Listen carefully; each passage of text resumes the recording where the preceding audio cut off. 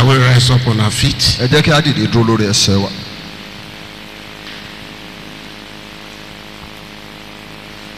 I want us to do this by welcoming God the Almighty to this hour. Mo fẹ́ kí a ṣe léyìí nípa kíkí Ọlọ́run alààyè káàbọ̀ ní wákàtí yìí. We are going to shout 7 powerful hallelujah. A ó ké hallelujah méje tó lágbára to the Almighty God. sí Ọlọ́run tó ga jùlọ. 1, 2, go. Hallelujah.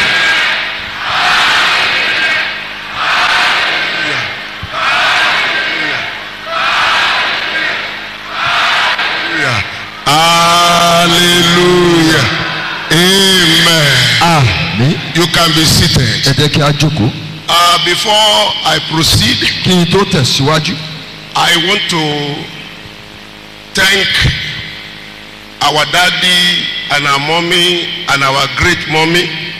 mo fẹ́ dúpẹ́ lọ́wọ́ àwọn bàbá wa, àwọn màmá wa àti àwọn màmá ńlá wa. Our daddy, Pastor Adeyemo and mommy Adeyemo. Bàbá wa olùṣọ́ àgùntàn Adéyẹmọ. God will continue to strengthen you, ma. Ọlọ́run á máa tú okùn yín ṣe. God bless you, ma. A dúpẹ́ mà. I appreciate your love, Mo dúpẹ́ fún ìfẹ́ yín your constant call, àti gbogbo ìgbà tẹ́ fi ń pè and what you are to our family. àti ohun tí ẹ jẹ́ sí ìdílé wa. Amen. Àmín. I want to thank my great mommy, Mo fẹ́ dúpẹ́ lọ́wọ́ màmá mi àgbà. my mother, Màmá mi, Mama Rijesu Daddy. Màmá Àríjésù Dádé. Orúkọ Jésù. In the name of Jesus, A ó rí yín pẹ́. we will continually see you for a long time Ẹ ó pẹ́ fún wa. and you will live long. God bless you, ma. Kí Ọlọ́run kó bùkún fún yín mà. I want to thank all our daddies here. Mo fẹ́ dúpẹ́ lọ́wọ́ gbogbo àwọn bàbá wa níyìn yìí. I cannot continue to mention your name one by one, Mi ò lè máa dárúkọ gbogbo aléyọ kankan torí but I àkókò. appreciate all of you Ṣùgbọ́n mo mọ rírì gbogbo yín for your love. fún ìfẹ́ yín. It has been so great. Ó tóbi jọjọ. I wasn't here last year because when this conference was going on, I was also in an engagement at the United States of America. Mi ò lè wà ní iyì lọ́dún tó kọjá nítorí pé nígbà tá a ṣe ìpàgọ́ yìí èmi wà ní ìlú ọba. I sent the handbill and everything to our daddy on my phone.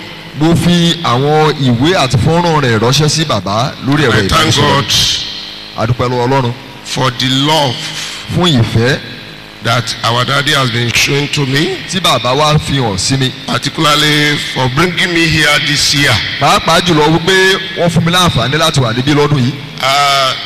You know, the reason why I mentioned last year was that because I have made a vow Èrèdí tí mo fi dárúkọ ọdún tó kọjá ni wípé mo ti jẹ́jẹ́ kan that I will always be, even if it is a day, wípé bó tilẹ̀ jẹ́ ọjọ́ kan ṣo péré I will be at CACSA conference. èmi á máa wà ní ìpàgọ́ ẹgbẹ́ akẹ́kọ̀ọ́ lẹ́sẹ̀ Amen. Jésù. Àmín. Hallelujah. Hallelujah. When I came this evening and Pastor Gabriel was saying that we have a guest. I say I'm not a guest. Onílé ni mí o. Nígbà tí mo dé ní ìrọ̀lẹ́ yìí tí olùṣàgùntàn Gabriel sọ pé a ní àlejò, mo ní mi í ṣe àlejò, I'm an insider. Ẹ má treat mi bí àlejò. Don't treat me like a visitor. Ọmọ ni mí lé o. I am a son in this house. Amen. Àmín. I can come in and leave at any time. Mo lè wọlé kí n sì jáde lásìkò tó bá wù mí. This is my second home. Eléyìí jẹ́ ilé mi kejì. Hallelujah. Hallelujah. Shall we rise up again? Ẹ jẹ́ kí á dìde dúró lẹ́ẹ̀kan sí. We are going to sing this song. A ó kọ orin yìí. If you know it, Bí o bá mọ̀, you join me. o lè darapọ̀ mọ́ mi. If you don't know it, Bó o bá mọ̀, before we will sing it 3 times, ká tó kọ bí ìgbà mẹ́ta, you will know it. ìwọ náà á ti mọ̀. Ta ló mọ̀ mí o? Ta ló ń béèrè mi tẹ́lẹ̀ o? Who knows me? Who has been asking after me? Ta ló mọ̀ mí o? Who knows me? Ta ló ń béèrè mi tẹ́lẹ̀? Who has been asking Bí after kò me? ṣe wọ́ Ọlọ́run. If not Tó you, gbé God, mi já gbangba àgbáyé. who brought me to Bí life? kò ṣe wọ́ Ọlọ́run. If not you, Tó gbé God, mi já gbangba tògótògó. who brought me out Àwọn mélòó with la my mọ̀? glory? How many people knows the song? Ah, ẹ̀mí mímọ́. Ok, máa kọ́ wa. I will teach Ta us. ló mọ̀ mí o? Wíwẹ̀. Ta ló mọ̀ mí o? Mo jẹ́rìí àwọn akọrin wa. I trust our choristers. Wonderful choir.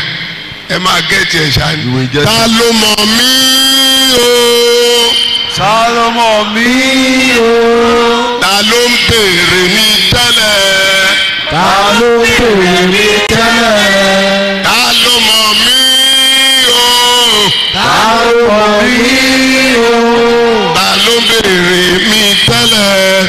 Ta ló béèrè mi tẹ́lẹ̀? Bí kò ṣẹ̀yìn Ọlọ́run. Bí kò ṣẹ̀yìn Ọlọ́run. Tó gbé mi já gbangba àgbáyé. Tó gbé mi já gbangba àgbáyé. Bí kò ṣẹ̀yìn Ọlọ́run. Bí kò ṣẹ̀yìn Ọlọ́run. Tó gbé mi já gbangba tògótògó. Tó gbé mi já gbangba tògótògó. Ta ló mọ̀ mí o? Ta ló ń béèrè mi tẹ́lẹ̀? Ta ló mọ̀ mí o? Ta ló ń béèrè mi tẹ́lẹ̀? Bí kò ṣẹ̀yìn Ọlọ́run. Tó gbé mi já gbangba àgbáyé. Bí kò ṣẹ̀yìn Ọlọ́run. Tó gbé mi já gbangba tògótògó. Ta ló mọ̀ mí o? Ta ló béèrè mi tẹ́lẹ̀? Ta ló mọ̀ mí o? Ta ló béèrè mi tẹ́lẹ̀?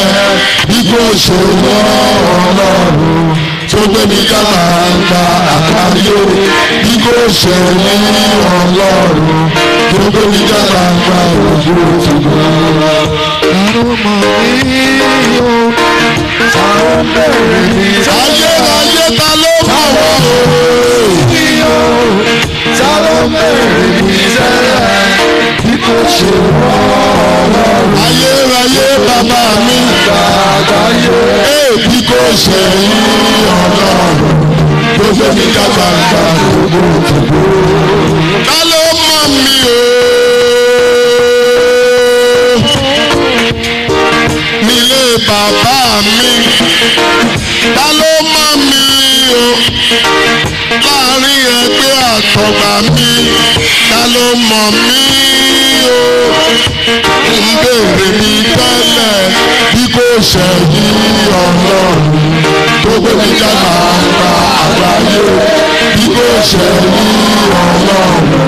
Tó gbé mi já gbangba tògótògó. Bíbẹ̀. Ta ló mọ̀ mí o? Ta ló ń béèrè mi tẹ́lẹ̀?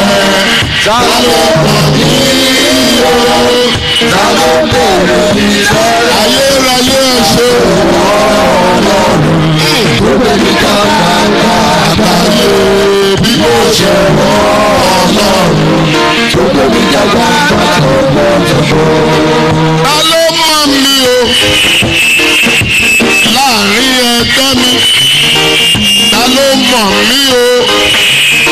Nínú ayé tí mo wà yìí.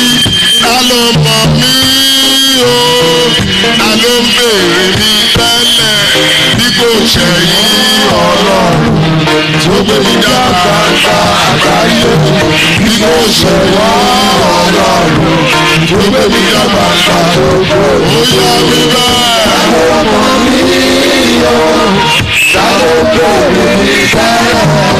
Ta ló mọ̀ mí o? Ta ló béèrè mi tẹ́lẹ̀? Alágbára ìjọ gbangba ọba àwọn ọba mi Nígbà tí ó ta ló mọ̀ mí ó ta ló ń béèrè mi tẹ́lẹ̀ ta ló mọ̀ mí ó ta ló ń bèrè mi tẹ́lẹ̀ bí kò ṣe yín Ọlọ́run tó gbé mi já gbangba àgbáyé bí kò ṣe wọ́n Ọlọ́run tó gbé mi já gbangba gbogbo. ó gbé méjì sí Ta ló mọ̀ mí o? Ta ló bèrè mi tẹ́lẹ̀? Ta ló mọ̀ kò sí o kò sí o kò sí o ta ló bèrè mi ayé mi kò ṣe wọ́n onílọ́rù yìí ọ̀run máa lẹ́yìn kan jáde. kò ṣe wọ́n Ọlọ́run tó gbé mi já gbangba gbogbo. ta ló mọ̀ mí o. Ta ló bèrè mi tẹ́lẹ̀? Ta ló mọ̀ mí o? Ta ló bèrè mi tẹ́lẹ̀? Kò ṣe wọ́n Ọlọ́run tó gbé mi já gbangba àgbáyé. Kò ṣe wọ́n Ọlọ́run tó gbé mi já gbangba gbogbo. Amen. kò sí àkókò fún wa. There is no time. ẹ jẹ́ ká jókòó. Let's be seated. Praise the Lord. Hallelujah. Let's open our Bible to the book of Mark. Ẹ jẹ́ á ṣí Bíbélì wa sínú ìwé Máàkù. Mark Ìwé Máàkù chapter 7. orí keje. The book of Mark Ìwé Máàkù chapter number 7. orí keje. If you are there, say I am there. Bó bá ti wà níbẹ̀ sọ pé èmi wà níbẹ̀. Amen. Àmín. I'm reading from verse Wọ́n máa kà láti ẹsẹ̀ 27. Let me start from ìkẹtàdínlógún verse 26. láti ẹsẹ̀ The woman was a kẹrìndínlógún. Greek, a Syrophoenician by nation, and she besought him that he would cast forth the devil out of her daughter. But Jesus said unto her, let the children first be filled, for it is not meet to take the children's bread to cast it unto the dogs. Ẹlẹ́ni sì And she answered and said unto him, yes, Lord, yet the dogs under the table eat of the children's crumbs. And said unto her, for this saying, go thy way, the devil is gone out of your daughter. Yes. Ẹlẹ́ni sì ni obìnrin náà Sirofẹ́níkà ní orílẹ̀-èdè rẹ̀, ó sì bẹ́ẹ̀ kí òun ìbá lé ẹ̀mí èṣù náà jáde lára ọmọbìnrin rẹ̀. Ṣùgbọ́n Jésù wí fún un pé jẹ́ kí akọ́ fi oúnjẹ tẹ́ àwọn ọmọ lọ́rùn, nítorí kò tọ́ láti mú oúnjẹ àwọn ọmọ kí a sì fi fún ajá. Ó sì dáhùn ó wí fún un pé bẹ́ẹ̀ ni Olúwa, ṣùgbọ́n àwọn ọmọ ajá pàápàá a máa jẹ èérún àwọn ọmọ lábẹ́ tábìlì. Ó sì wí fún un pé nítorí ọ̀rọ̀ yìí máa lọ, ẹ̀mí èṣù náà ti jáde kúrò lára ọmọbìnrin rẹ̀. Shall we pray? Ẹ jẹ́ kí a gbàdúrà. Our Daddy and our God, we thank you for this moment. We appreciate you, Daddy of all flesh, for giving us such a wonderful time like this to be at your feet. Lord, we are here again for your blessing. Lord, bless your church through this word, and let the entrance of the word give life and light to every hearer in the name of Jesus. Amen. Thank you, Daddy. Thank you, Lord. In Jesus' mighty name we are praying. Amen. The topic we are sharing here is when the children bread or meat is given to the dogs. Àkórí tá ń gbéyẹ̀wò ní àṣálẹ́ yìí ni nígbà tí a bá fi oúnjẹ ọmọ fún ajá.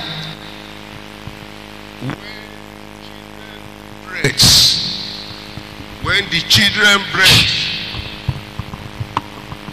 is given to the dogs. Nígbà tí a bá fi oúnjẹ ọmọ bọ́ ajá. The theme for this year is my meat. Àkórí gbòòrò fún ọdún yìí ni oúnjẹ mi. I know we have had many messages. Mo mọ̀ wípé a ti gbọ́ ọ̀pọ̀lọpọ̀ ìwàásù. I'm not here to repeat what they have said. Mi ò wá yìí láti wá But sọ I just want to àsọtúnsọ wọn open lọ́sọ. house onto what I have for us tonight. Ṣùgbọ́n mo fẹ́ sọ fún wa ohun tí èmi ní fún wa ní àṣálẹ́. Because we are here to pray. Torí bá wà níyìn láti gbàdúrà. I'll just talk briefly, then we go into prayer. màá kàn sọ̀rọ̀ ní ráńpẹ́ à lọ sínú àdúrà. That is in John chapter 4 verse 34. nínú ìwé Jòhánù orí kẹrin ẹsẹ̀ kẹrìnlélọ́gbọ̀n. Jesus said, Jésù wípé my meat oúnjẹ mi is to do the will of him that òun náà ní sent láti me, ṣe ìfẹ́ ẹni tó rán mi to finish his work. láti ṣe iṣẹ́ náà parí. Amplify says, my food ayọ̀nà náà rọ̀ sọ is to wípé do the oúnjẹ mi will or the pleasure òun ní láti ṣe of ìfẹ́ him who sent me, ẹni tí ó rán mi and accomplish and to complete and finish the work. àti láti mú iṣẹ́ àti parí ẹ̀ àti ṣe àṣeyọrí iṣẹ́ náà. The Amplified clearly explain the meaning of this word of Jesus Christ. bíbélì tó yànnàná yìí ó sọ ní ọ̀nà tó pọ̀ nípa ohun tí Jésù My túmọ̀ sí. meat means oúnjẹ mi ni my purpose, èrèdí mi my compulsory assignment, ojúṣe àìgbọdọ̀ má ṣe mi my given business, iṣẹ́ tá a gbélé mi lọ́wọ́ my reason for existence, èrèdí ìwà láàyè mi what motivates me, ohun tó tù mí síṣẹ́ and what connects me to God. àti ohun tó so mí pọ̀ mọ́ Ọlọ́run. These are the meaning.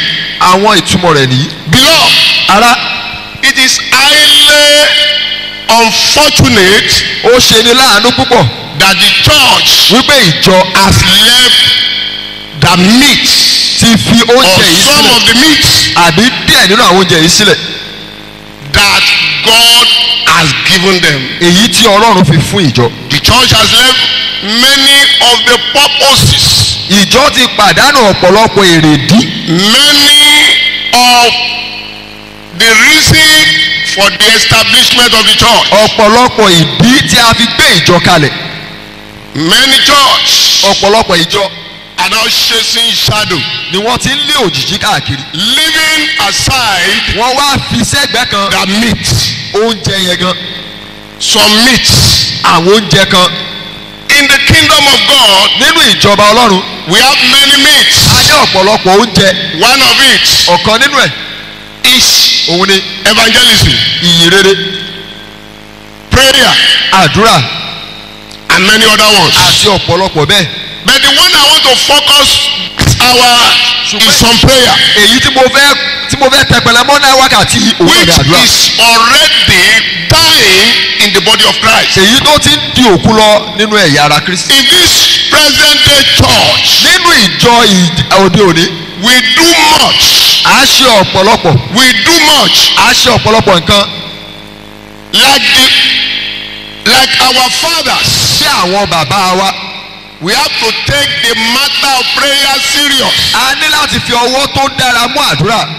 The church has left this purpose, ìjọ ti fi èrèdí yìí sílẹ̀. which our Lord Jesus practiced so much èyí tí Jésù Olúwa wa tó ṣe ní òkúrò during his life ministry, nígbà tó wà láyé tó ṣiṣẹ́ ìránṣẹ́. and other apostles, bẹ́ẹ̀ ni àwọn àpọ́sítélì and yòókù many fathers of faith, àti ọ̀pọ̀lọpọ̀ àwọn bàbá nínú and ìgbàgbọ́ some fathers of faith, àti gbogbo àwọn bàbá nínú ìgbàgbọ́. particularly father of faith that established or that started this ministry. pàápàá jùlọ bàbá wa nínú ìgbàgbọ́ ẹni tí Ọlọ́run tó ọwọ́ rẹ̀ gbé ìjọ rẹ̀ I kalẹ̀. mean Apostle Ayo wọ́n Babalola sọ nípa àpọ́sítélì Ayọ̀ Babalọ́lá and many other ones like that. àti àwọn èèyàn bẹ́ẹ̀ yẹn. I cannot forget also our daddy, mi ò wá lè Late bákan náà bàbá wa Pastor olóògbé Olúkùsúyì Samuel Adéjésùdádé. ní Adéjésùdádé. He was a man of prayer. wọ́n jẹ́ ẹni àdúrà. I remember the olden days mo rántí ayé ìgbàanì at Edemanto. lórí òkè Ẹdẹ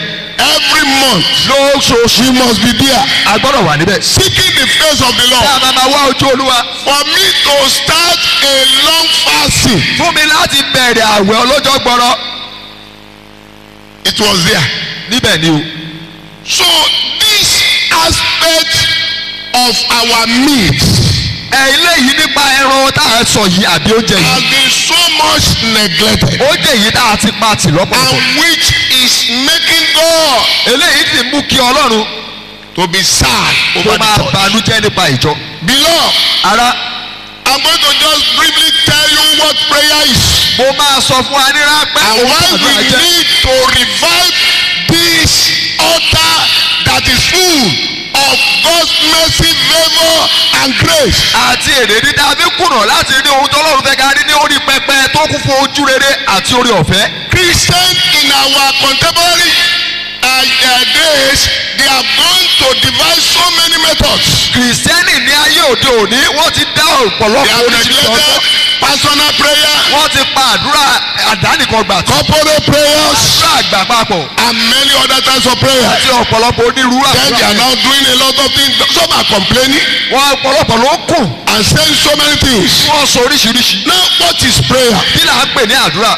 Prayer is taking side with God against the devil. àdúrà jẹ́ fífaramọ́ Ọlọ́run láti lè lòdì sí Remember Sátánì. what the Lord said, ẹ rántí ohun tí that Jésù I will build my church wípé mi ò kọ́ ìjọ mi. and the gate of hell shall not ẹnu prevail. ọ̀nà àpáàdì kì yóò sì borí The rẹ̀. moment we neglect this important thing, ní kété náà bá fi lè fi ohun then pàtàkì sílẹ̀. already we are partnering with the devil ó tọ̀ sí dájú fi ọwọ́ sowọ́pọ̀ fún Sátánì against the church. lòdì sí ìjọ. And I'm telling you, beloved, mo sọ fún wa that àyànfẹ́ it is time for us wípé àsìkò tó to báyìí join hands with the kingdom of God láti fi ọwọ́ sowọ́pọ̀ pẹ̀lú ìjọba against the kingdom of lòdì devil. sí ìjọba Sátánì. I want to say this, ó fẹ́ sọ eléyìí that before now, wípé ṣáájú àkókò yìí when most of our fathers are committed to prayer, nígbà tí ọ̀pọ̀lọpọ̀ àwọn bàbá wa fi ara wọn jì fún all àdúrà, the things we are experiencing now, gbogbo ohun tá à ń là kọjá báyìí they were not allowed. a ò fi àyè gbà They wọ́n. hindered the kingdom of hell. wọ́n dojú They kọ did not ìjọba allow the Sátánì. kingdom of hell. wọn ò jẹ́ kí ìjọba òkùnkùn. Wọn ò jẹ́ kó ráyè. wọn ò jẹ́ they don't allow them to Wọn ò do gbà anything. láyè. they hinder them. They hindered the kingdom of hell wọn ò gba ìjọba not to òkùnkùn láyè perpetrate his evil. láti ṣe ibi tí wọ́n fẹ́ ṣe. Despite the numbers of churches tí ìjọ ti wá pọ̀ tó and different types of methods, àti ọ̀pọ̀lọpọ̀ onírúurú Yes. síbẹ̀ corruption is at increase. ìbàjẹ́ ń pọ̀ sí lójoojúmọ́. Number two, ìkejì prayer is commitment of believers àdúrà jẹ́ ìfarajì onígbàgbọ́ to satisfy the demand of God. láti tẹ́ ìfẹ́ Ọlọ́run lọ́rùn àti ohun tọ́lọ́run retí. I know we are praying, mo mọ̀ pé à ń gbàdúrà. but I want us to increase the tempo mo fẹ́ ká wá of ní our ọ̀bọ̀n prayer. sókè sí To pray. láti gbàdúrà. Beloved, ara there is still power in prayer. agbára sì wà nínú àdúrà. There is power in prayer. agbára ń bẹ nínú àdúrà. I believe so much in mo that. gbàgbọ́ púpọ̀ nínú That rẹ̀. there is power in prayer. agbára ń bẹ nínú àdúrà. It's a myth that the church is now neglecting. ó jẹ́ oúnjẹ tí ìjọ ti kọ̀ sílẹ̀ Ìjọ báyìí. ti gbàgbé ẹ̀. the church has forgotten it. Ìjọ ò ṣe mọ́. the church no longer interested in it. Àgbàdúrà mọ́. we no longer pray Torí wàhálà ìran tá a wà. because of the generational problems Torí that we have. ìṣòro ìran tá a wà. because of the problems that we are confronting. Ìṣòro ò ní tán. problems you never see. Àwa la máa dá dúró. we are the ones to stop it. We are the one to say no. àwa la máa sọ pé ó tó. rárá No. rárá. How many families today ìdílé are mélòó praying? ló ń gbàdúrà. How many families today are ìdílé praying? mélòó ló ń gbàdúrà lónìí. About a month ago, bí oṣù kan sẹ́yìn I moved from go to about 7 mountains. mo lọ sí bí orí òkè méje ọ̀tọ̀ọ̀tọ̀. And these are mountains that our father Apostle Ayo Babalola started. àwọn orí òkè wọ̀nyí jẹ́ èyí tí àpọ́sù Then Yorùbá I started imagining where I was sitting something one day. níbi tí mo ti jókòó lọ́jọ́ kan. I said, this place was a dungeon. mo ní ibi agijù ní nígbà kan. Aginjù gan. it was a Báwo ni thick forest. bàbá yìí ṣe wá làgbó débi? how did this man pass through the forest and get to this point. Àdúrà ni. it was through prayer.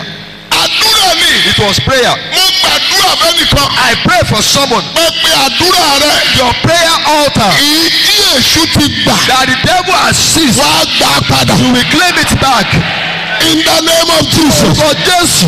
So prayer is the commitment of believers torí náà àdúrà jẹ́ ìfarajì jí to omi the gbàgbọ́ demand of God. sí ohun tí Ọlọ́run retí lọ́wọ́ God wa. is demanding for prayer. Ọlọ́run retí àdúrà lọ́wọ́ wa. In Luke chapter 18, nínú ìwé Lúùkù orí I kejìdínlógún said, and he gave a parable ó ní ó that sọ ìṣòro men tán ought to pray wípé ó yẹ kí ènìyàn máa and gbàdúrà not to faint. ṣe láti ṣàárẹ̀. So it's a demand. ó jẹ́ ohun tó ń béèrè He lọ́wọ́. says, pray without ceasing. ó ní ẹ gbàdúrà láì ṣàárẹ̀. He said, in Matthew 7:7, he said, pray, ask, it shall be given. ìwé májò orí keje ẹsẹ̀ keje ó ní ẹ béèrè a ó sì fi fún yín. Seek, it shall be, you shall find. ẹ̀yin ò sì rí. And knock, ẹ̀yin it ẹ̀kọ́ shall be open. a ó sì ṣí. So today, torí náà lónìí the demand is being left aside. ìfi ohun tọ́lọ́run béèrè yìí a There ti is tọ́ sí. nothing prayer cannot do. kò sí ohunkóhun tí àdúrà ò lè I ṣe. believe in ó this. gbàgbọ́ nínú rẹ̀. I thank God for the testimony I had. mo gbẹ́ lọ́wọ́ Ọlọ́run fún àwọn ẹ̀rí tí mo gbọ́ yìí. Many barren for many years. ọ̀pọ̀lọpọ̀ àgọ́ ọ̀pọ̀lọpọ̀ ọdún. God gave them Ọlọ́run fún wọn ní ọmọ. the fruit of the womb. ó fún wọn ní ọmọ. How? Is by prayer. nípa àdúrà ni. The only way by which you can take what belongs to you from the devil ọ̀nà kan tó is tó by ohun prayer. tó jẹ́ tiẹ̀ gbà lọ́wọ́ Sátánì òun ní nípa Some, àdúrà. about 8 days ago, bí ọjọ́ mẹ́jọ sẹ́yìn a woman that married over 30 years ago, obìnrin kan tó ti ṣègbéyàwó ọgbọ̀n ọdún sẹ́yìn. she came to me. I told her, I have no power, I have nothing, but I know the way you can get pregnant. ó wá bá mi mo ní mi ò lágbára mi ò ní I'm ọ̀sán praying for so days. lóyún ìwọ lọ gbàdúrà. And by the grace of God, nípòrí ọ̀fẹ́ Ọlọ́run she has given birth ó about ti 10 years ago. bí ọjọ́ mẹ́jọ 30 sẹ́yìn. years barrenness. I told her, àgọ́ these are the ways you are going to pray. mo sọ pé bó o ti máa gbàdúrà Beloved, yìí. I know what is miracle. èmi mọ ohun tí I have seen miracle. èmi ti rí ìyá I have experienced mo miracle. ti ní ìrírí ìyá And I'm still experiencing it. ti ní ìrírí Your own is the next. yẹ ló kàn báyìí. I say your own is the next. ìyanu ẹ ló kàn báyìí. What is prayer? kí la ń pè ní àdúrà. Prayer is the veil. àdúrà jẹ́ Is the rail. Is the rail ó jẹ́ àtẹ̀gùn on which the locomotive of God will move. ó jẹ́ ọ̀nà tí ọkọ̀ Ọlọ́run gbà kọjá. Number 4. ìkẹrin Prayer is asking and receiving from God. àdúrà jẹ́ bíbèrè àti gbígbà lọ́wọ́ Ọlọ́run. Prayer is the serious conflict between the kingdom of darkness and the kingdom of ó God. jẹ́ ìjàkadì ńlá láàrin ìjọba Sátánì àti ìjọba Ọlọ́run. So until the kingdom of God rise, títí dìgbà tí ìjọba Ọlọ́run bá gòkè. the kingdom of darkness will continue to perpetrate its evil. ìjọba Sátánì á máa In our generation. sọ̀rọ̀ nínú ìran tá a wà yìí. And then the prayer is our relationship with God. àdúrà sì jẹ́ ìbáṣepọ̀ wa Do pẹ̀lú you Ọlọ́run. want God's purpose to be fulfilled? o fẹ́ kí ìfẹ́ Ọlọ́run ṣẹ. Do you want His pleasure? ìwọ fẹ́ ìfẹ́ rẹ̀. Pray a prayerful Christian. ìwọ jẹ́ kìrìsìtẹ́nì I tó ń remember gbàdúrà. some years back when I was still young. nígbà tí mo I wà don't know anything about Christianity then. nípa kìrìsìtẹ́nì nígbà yẹn. I saw some of our great father of Christ Apostolic Church. mo rí nínú àwọn bàbá wa nínú ìjọ àpọ́sẹ̀lì Kristi. Bàbá Yéròkun, bàbá Yéròkun. Bàbá Odúsọ̀nà. bàbá Odúsọ̀nà. They came to Abẹ́òkúta. wọ́n wá sí ìlú Abẹ́òkúta. Then I was a toddler. I was a nígbà very tẹ́bi jẹ́ ìṣìjọ small boy. ọmọ ọwọ́. So they came to Abẹ́òkúta, about 7 of them. Bàbá àwọn Bájídé. bíi méje àti They bàbá came to Bájídé. Abẹ́òkúta wọ́n wá sí Abẹ́òkúta. at one of the prayer tower there. ní ìkan nínú yàrá àdúrà tó wà They níbẹ̀. prayed. wọ́n gbàdúrà. And these people started weeping. àwọn èèyàn yìí sì bẹ̀rẹ̀ sí. When they were coming down, nígbà tí wọ́n I kọ̀. saw tears. orí omijé. Then I said to my mother, mo wá sọ fún ìyá because she mi. was the one that took me there. orí pé ìyá mi ló mú mi lọ I bẹ̀. said, ta ló ná àwọn kinní yìí I lókè? said, who beat these things up there? Ta ló ná àwọn bàbá yìí lókè? beat this father Ẹ up rí i pé there? wọ́n ń sunkún. Now you see they are Ẹ crying. wojú wọn bó ṣe ń da o. See tears on their faces. Màmí ni panu ẹ mọ́. My mom said keep quiet. Panu ẹ mọ́. Keep quiet.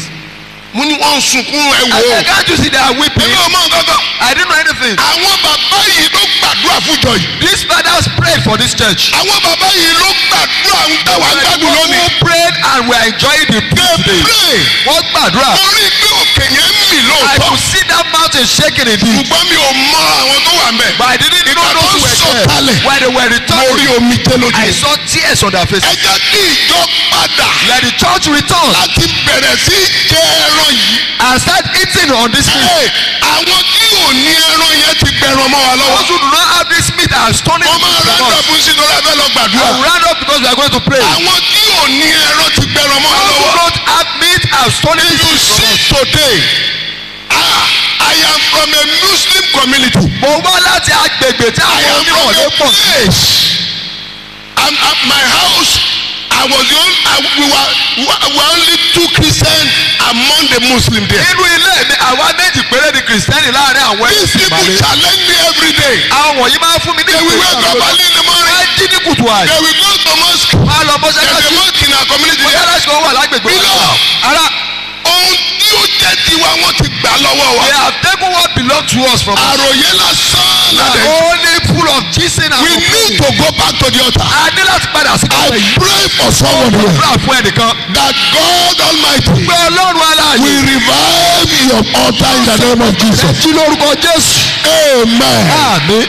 Prayer is setting boundaries àdúrà jẹ́ pípa. for devil and limiting the activities in the world. fún Sátánì àti láti dá Number ìṣòro 8. dúró ìṣẹ́jọ́. Prayer is establishing the will of God here on earth. àdúrà jẹ́ fífi ìdí Number 9. láyé ìkẹsàn-án. Prayer is what makes the church powerful àdúrà jẹ́ ohun tó ń mú and ìfọ̀rọ̀ relevant tó dẹ̀ mú kó in ṣe its pàtàkì. environment and community. àkókò àti agbègbè bí If wà. our church sí ìjọ wa in our different locations gbogbo agbègbè ibi is táwọn wà. going to be relevant, bó bá máa ṣe is pàtàkì. going to be a tó voice bá máa jẹ́ in ipa our ìpè community. ní agbègbè ibi táwọn We wà. need a prayer. nílò àdúrà. If the fire of prayer is going inú down àdúrà bá ń in lọ your church, nínú ìjọ rẹ. then it means ó túmọ̀ sí pé you will begin to lose wàá máa into the hand of the sí devil, ọwọ́ into the Sátánì. kingdom of hell. owó I ìjọba pray ó you will gbàdúrà. not be a loser. ó ní jẹ́ ẹni tó In the jókòó name of Jesus. lórúkọ Jésù. Prayer is violent opposition to the will of the devil. àdúrà jẹ́ títako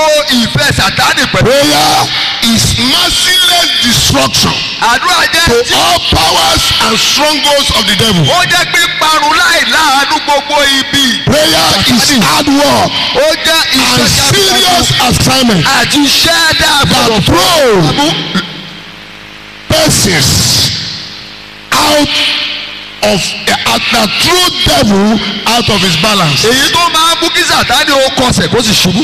So torí náà àdúrà prayer ìwé olórin CAC our gospel hymn bóyá ó ṣì wà ń bẹ̀ bàbá ó ti kúrò I sí don't know if it's still there or ó not. ní Sátánì gbọ̀n he said Satan shivers nígbà tó rí ẹlẹ́ṣẹ̀ when he sees a sinner lórí ìkúnlẹ̀ rẹ̀. on his knees. Ẹ jọ̀ọ́ sà please sir, olódodo tí ò gbàdúrà a righteous man that refuses ìyà to tó ń pray jẹ ẹlẹ́ṣẹ̀ á jẹ. will suffer like a sinner. ìròpẹ́ gbọ́dọ̀ báyìí. I don't think you understand what I'm saying. Any Christian that don't pray, kìrìsìtẹ́nì kankan tó bá kọ̀ láti any gbàdúrà faithful believer that don't pray, ẹnikẹ́ni tó bá he gbàdúrà will tó suffer gbàdúrà the same thing like a á sinner. máa jìyà bí ẹlẹ́ṣẹ̀. He will suffer the same thing like an unbeliever. ohun tó ń ṣe ẹlẹ́ṣẹ̀ náà la máa ṣẹlẹ̀ sí. Mo gbàdúrà I pray fún ìjọ for the church. iye wa sí. Our understanding will be open. ṣàmì Let's say amen. ṣàmì. Let's say amen. Prayer is the crying, groaning, pé ìkérara agony, àti heartache, and wrestling àti of ìtàkà a desperate soul. ti ẹni tí ọkùnrin ẹ̀ pòǹgbẹ àbí tó ń làkàkà. Prayer is hard work àdúrà jẹ́ iṣẹ́ and serious assignment. àti iṣẹ́ tó ń lágbára.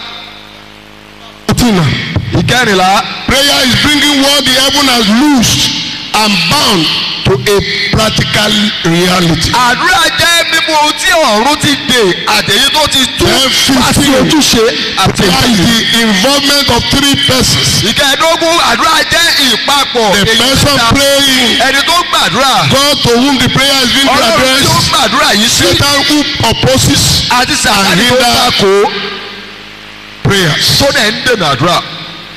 What is prayerlessness? kí là ń pè ní àìlègbàdúrà? I'm going to just talk on 3, mo máa sọ lórí mẹ́ta péré then I round up. màá wá mú gbogbo wá sí. Number 1, ìkíní.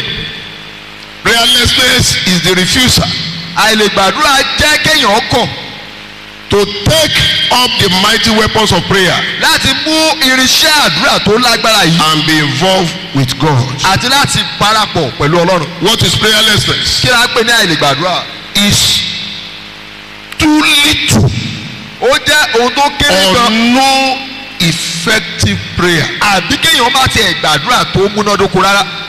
Tó o bá gbàdúrà tádúrà ẹ̀ ò bá tí ì gbà ó tí ì gbàdúrà. if you pray and your prayer is yet to be answered it means you have not prayed. Jésù wípé Jesus said títí di ìsinsìnyí. Until now, ẹ̀yin kò tí ì béèrè ohun kan you lọ́wọ́ are mi. yet to ask anything of ẹ me. béèrè. Ask. títí Till ayọ̀ yín yóò fi your joy will be full.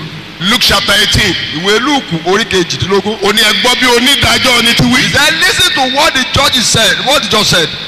ó ní bí èmi kò tilẹ̀ bẹ̀rù olóhùn. He said, no, I fear no one, tí mi ò sì bẹ̀rù ènìyàn. and I fear not ṣùgbọ́n nítorí àwọn ìyọnu obìnrin. of this woman's disturbance and èmi á ṣeun tó wù. I will do what she's then asking. what is prayerlessness? Kí ni a pè láì lè gbàdúrà? is absolute rebellion Ó jẹ́ ìṣọ̀tẹ̀ pátápátá against the kingdom of God. sí ìjọba Ọlọ́run.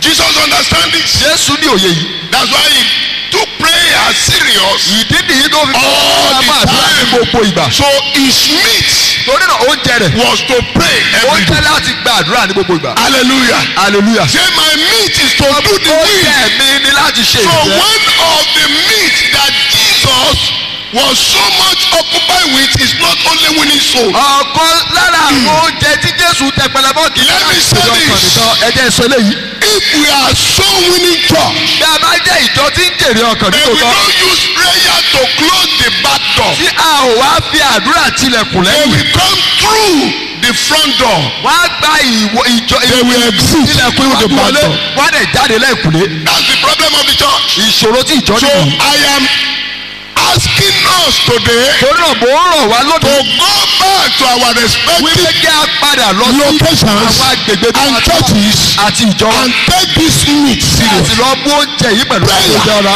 Àdúrà. prayer. Àdúrà. let me say this. Ẹ jẹ́ kí n sọ eléyìí. we are expecting ×3 of this population next year. À ń retí ìlọ́po mẹ́ta iye èèyàn tó wà níbí yìí lọ́dún tó bọ̀. don't let us rest. Ẹ má jẹ́ kí a but sinmi. the only way we can do that Ṣùgbọ́n ọ̀nà kan tó dábìlì lè ṣe is to èyí. arrest the soul of men from outside. Òun ni láti mú Into ọ̀pọ̀ àwọn our èèyàn láti church. dá wá sínú ìjọ wa. àdúrà Prayer. àdúrà. Prayer. ọ̀pọ̀ ọmọ àṣírí bíṣọ́bù Oyèdépò.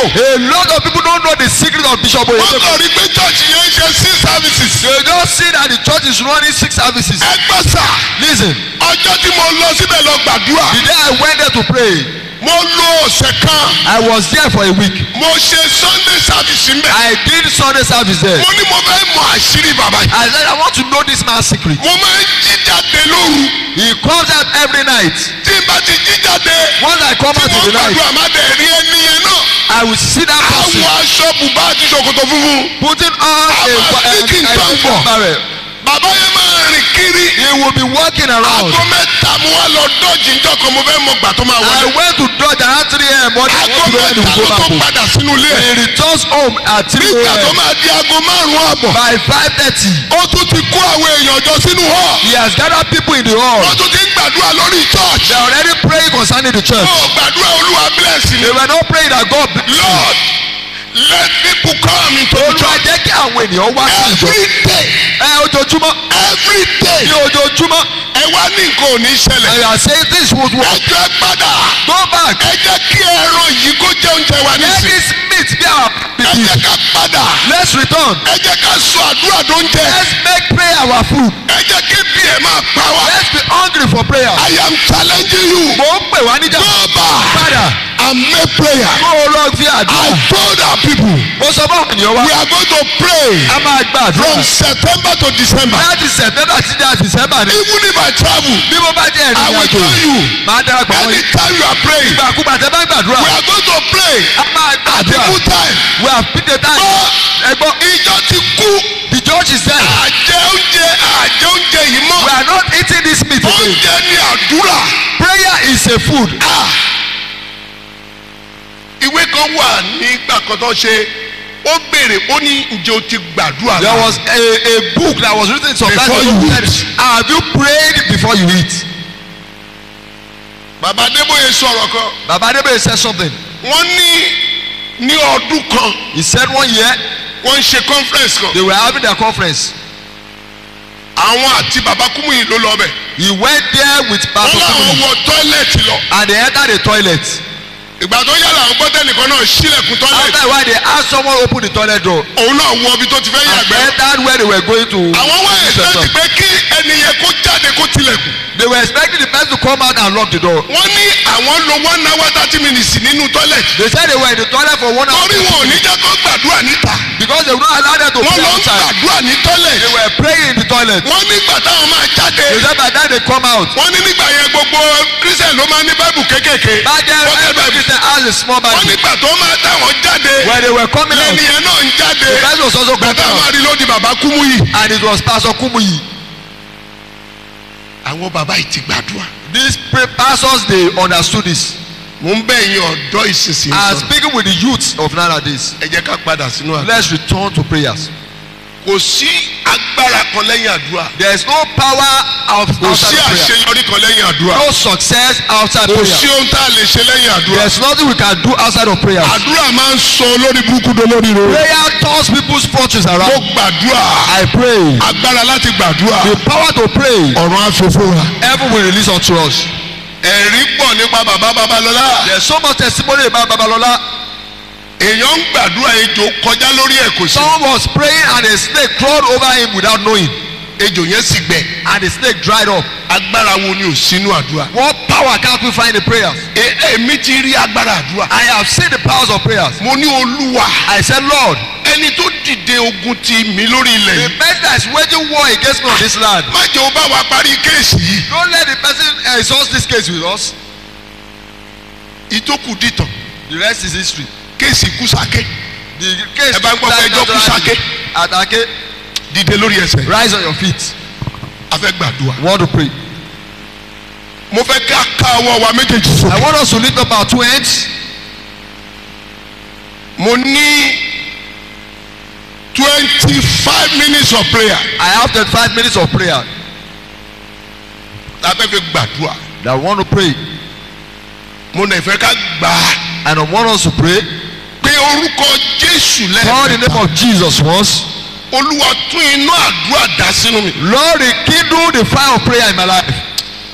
Ọlọ́run tún iná àdúrà dá sínú mi. Lord, rekindle the fire of prayer in my life. tí n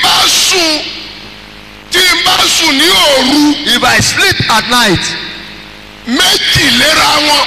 twice in a row, máa béèrè lọ́wọ́ ara mi I pé will inquire of myself. ṣé àìsàn ò ṣe é? Hope you are not sick. Are you not sick? Ṣé àìsàn ò ṣe é? àìsàn ló ń ṣèránṣẹ́ Ọlọ́run sà. A man of God is only sick tó ń sùn lóru when he sleeps at night láì lọ sí ìṣòro. without going to vigil. something is wrong. Nǹkan kan ṣẹlẹ̀ tí ò yẹ. àìsàn ni. It's a sickness. Olúwa tún iná àdúrà dá. Lord, rekindle the fire of prayer in my life. Olúwa Lord, mo fẹ́ yó fún iná I àdúrà. want to be full of the fire of prayer. iná àdúrà. Fire of prayer. mo jump so many things because of kò sí I time. have skipped so many things because there's no time. mo fẹ́ kó o gbàdúrà I yìí. want you to pray. Olúwa dáná àdúrà sí. Lord, rekindle the fire of prayer in me. iná yìí ti ń kú lọ. This fire is dying off. ohun tí ẹni Ọlọ́run ní kí n mú wá ní That's aṣọ what the fún Spirit of yín. God said I should tell you. amen. Amen. Olúwa dáná àdúrà sí. Lord, rekindle the fire of prayer in me. inú àdúrà mi The ń fire kú of lọ. prayer is dying off. mo fẹ́ yọ fún àdúrà. I want to be full with the ó fire yá of prayer. gbàdúrà bẹ́ẹ̀. orúkọ Jésù.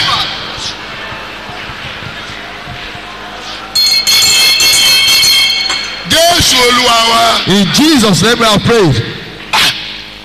àwa tá a wà mí pọ̀ gan. We are so much.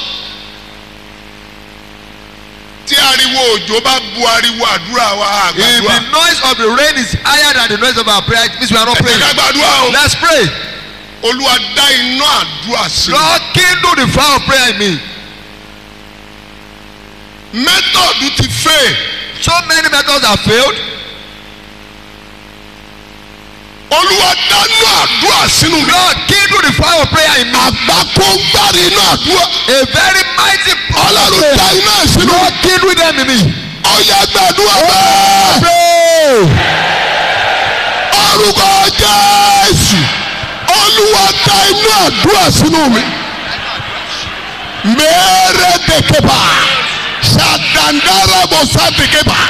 Lord, dá dáná àdúrà sínú mi.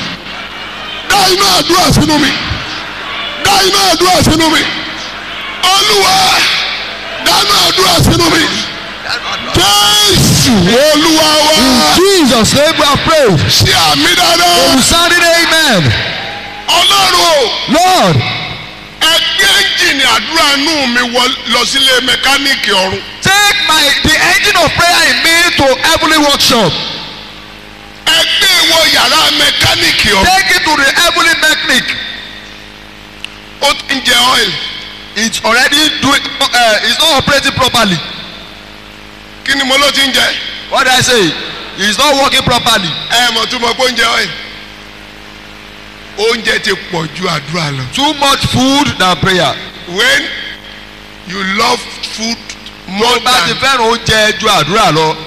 your hour of prayer, Ju wákàtí àdúrà rẹ lọ. a máa sunkún pé wọn máa ti jẹun ọ̀sán. If you have not eaten in the afternoon, what's wrong with the afternoon food? Wàá pariwo. Pray. Olúwa ti ń jẹ oil. Lord is not functioning. Olúwa Lord, ó ti ń jẹ oil. it's not functioning. Ẹgbẹ́ ẹ́ńjìnì àdúrà. Take the engine of prayer. Inú mi wọlé mẹkáníìkì Take me into the mechanic workshop fún àtúnṣe. for repairs. Ó ti ń jẹ oil. It's not functioning. Wàá máa pariwo Olúwa ó You will ti ń be jẹ oil. saying, Lord, it's not functioning. Ẹ́ńjìnì tó bá ti ń jẹ oil ó múra àti knock. Any engine that is not functioning properly will knock. Torí ìgbà tí oil yẹn bá gbẹ, When the oil gauge is dry, ó máa wá yín lù ní. it will knock. Ó pariwo You will shout, Olúwa Lord, ẹgbẹ́ ẹ́ńjìnì àdúrà inú take mi the wọlé engine of mẹkáníìkì. prayer in me to the mechanic Ó yẹ workshop. ó nílò àtúnṣe. It's in need of Ó yẹ prayer. àtúnṣe. Repairs, Ó Lord. gbàdúrà. Oh, begin to pray. Mẹ́kẹ́rẹ́ bó ṣàtà.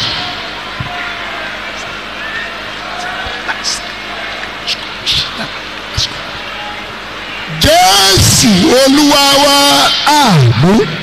Àmì yẹn lọlẹ̀. A resounding amen. Àmì yẹn o, àmì tẹ́ ń ṣe yìí o, kò dá. This your amen is not okay. Àpọ̀ tó báyìí. We are this much. Ariwo àmì wọ gòkè. Our amen is not loud. Okay.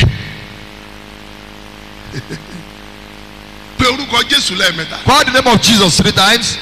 Olúwa. Lord, Ohun tí wọ́n gbà lọ́wọ́ mi. what has been stolen from me? Tí í ṣe àdúrà. Which is prayer. Olúwa dá a padà. Lord, restore it to me. Bíbélì wípé àwa kò rí àmì wa mọ́. The Bible says we do not see our signs anymore.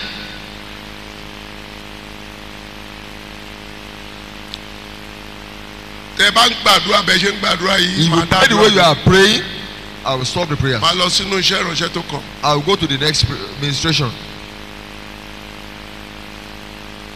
A ò rá mi wa mọ́. We can't find our signs anymore. Thank God I have my fathers here. Mo dúpẹ́ Who lọ́wọ́ are gbogbo náà old bàbá mi casters. tí wọ́n ti pẹ́ nínú ẹgbẹ́ yìí. Ṣé bá a ṣe ń gbàdúrà là ń Is gbà? this how we pray? Ẹ̀yin Lagos, Lagos, Ogun. Ogun. Ṣé bá a ṣe ń gbà láyédèrèrè? Is this how we pray at Ayedere? Ṣé bá a ṣe ń gbà ní volunteer for Christ rè? Is this how we pray? Ohun tó jẹ́ kó mọ̀ wá nìyẹn. That's us made them know us. Ohun tó jẹ́ kéṣù bẹ̀rù wá nìyẹn. That's why the devil is afraid of us.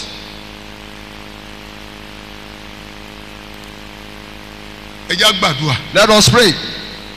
Àdúrà kọ́ là ń gbà yìí o. We are not yet praying. Mo fẹ́ gbọ́ ariwo rẹ. I want to hear your noise. Kò sí òfin tó dè wá láti má gbàdúrà. There's no law inhibiting us from praying. Wà á pariwo. I want you to shout, Olúwa tó gbà lọ́wọ́. Lord, what has been stolen from me? Kì í ṣe àdúrà. Which is prayer. Mo gbà padà I lọ́wọ́. receive it back tonight. Mo gbà padà. I receive it back. Mo gbà padà I lọ́wọ́. receive it back tonight. Ó yẹ gbàdúrà. Orúkọ Jésù. Orúkọ Jésù. Orúkọ Jésù. Ọmọ tí wọ́n gbà lọ́wọ́. What has been stolen from me? Which is prayer. I receive it back tonight. In the name of Jesus. Mo gbà. I receive it. mo gbà I padà. receive it back. Mere tekaba. Shantabalikuta. Etruadasaka. Yes. Mo gbà padà. I receive it back. Mo gbà padà. I receive it back. Mo gbà padà. I receive it back. Mo gbà padà. I receive it back. Jésù Olúwa wa. Jesus' name we have prayed. Ṣé àmì yẹn dáadáa? Sunday, amen.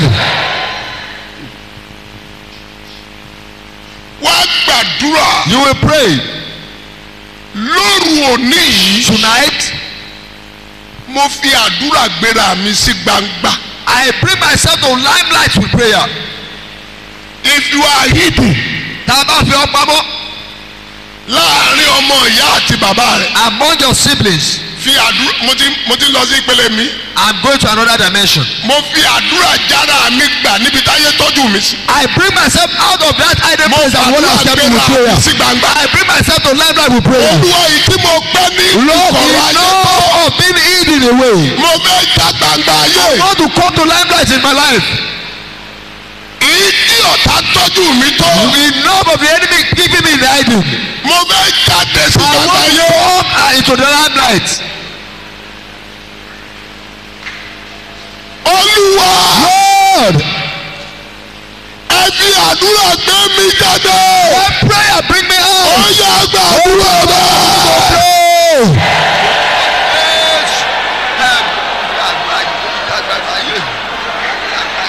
Mo fẹ́ já gbangba. I want to come to limelight. Máa ra táìlì bọ̀ kàtàndẹ̀lẹ̀ ṣètì à.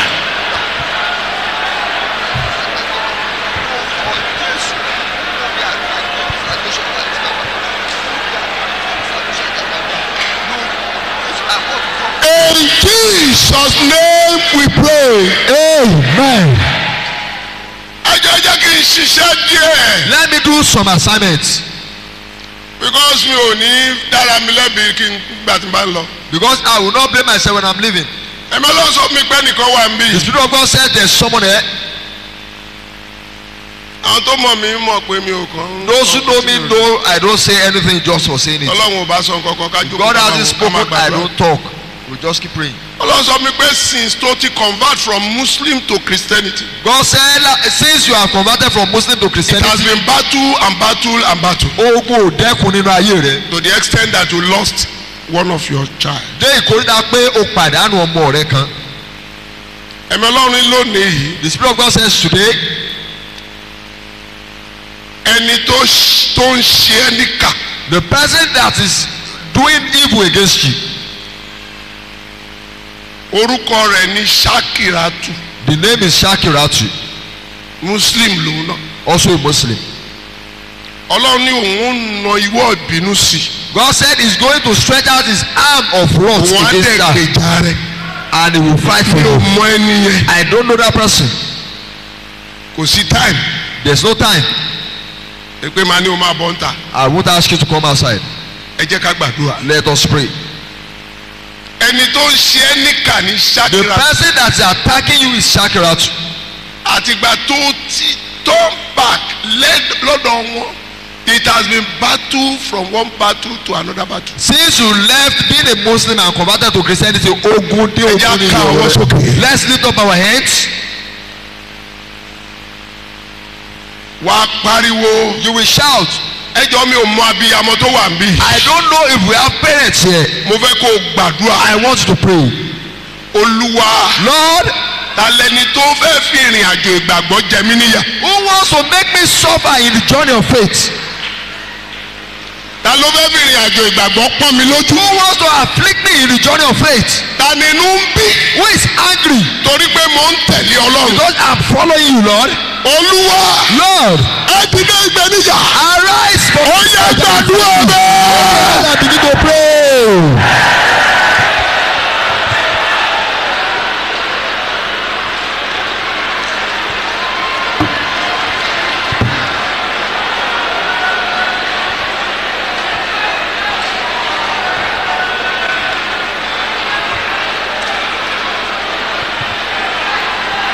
Gbàdúrà yìí dáadáa. Pray very well. Ta ló ń fi ìrìn àjò ìgbàgbọ́ jẹ mí yà. Take me in the journey of faith.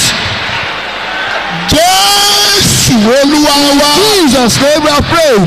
Sọ pé ta ni ọ̀dájú abiyamọ. Say who is that wicked mother Tó ní ọmọ tiẹ̀. that has her own daughter, her children, Tó lóun fẹ́ pa ọmọ who tèmi. wants to kill my own child? Ọlọ́run Lord, òkò tí a bá sọ lọ́pẹ́lọpẹ́ sọlú ni. the battle only returns to us so that she back to sender. Let's go back to her. Back to sender. Tell father síbi tó ti wá. Ntọ́ máa ma sọ nìyẹn. That's what you say. Ọlọ́run sọ fún mi wípé God told me that ẹni tí mo sọ ń pa ẹ̀yẹ kì í ṣòun nìkan. that person I mentioned is not the only one. Ta ni ọ̀dájú abiyamọ. Who is that wicked parent Tó bí ọmọ tiẹ̀. that has their own children? Sọ ta ló ní ire tiẹ̀ lọ́wọ́. Who has their own blessings at hand? Tó fẹ́ gbàre tèmi. That wants to snatch my own blessings. Tó fẹ́ fi ire tèmi jẹ mí níyà. That wants to afflict me with my own blessings. Olúwa. Lord, Òkò tó gbé dání tó fẹ́ sọlù that mí. stone they are about to Yóò sọlùra let rẹ̀. them throw it at Ó yá themselves. gbàdúrà. Open up and pray.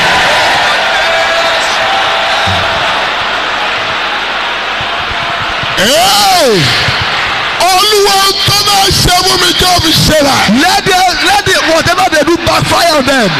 Ẹ̀mí mímọ́ jẹ́ òṣèrà. Let it backfire on them. Jẹ́ òṣèrà. Let it backfire on them. Jésù Olúwa wa. Jesus name we are praying. Amen. Amen.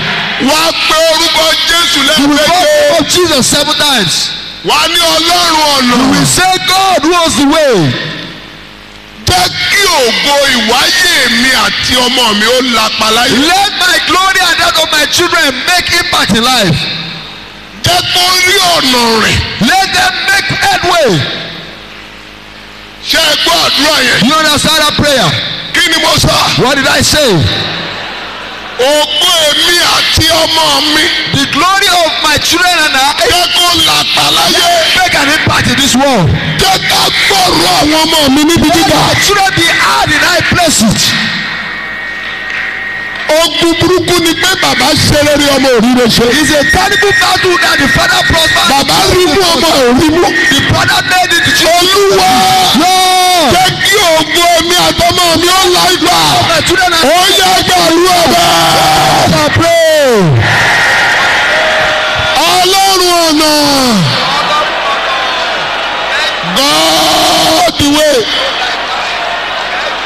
Let the glory of me and my son and my children.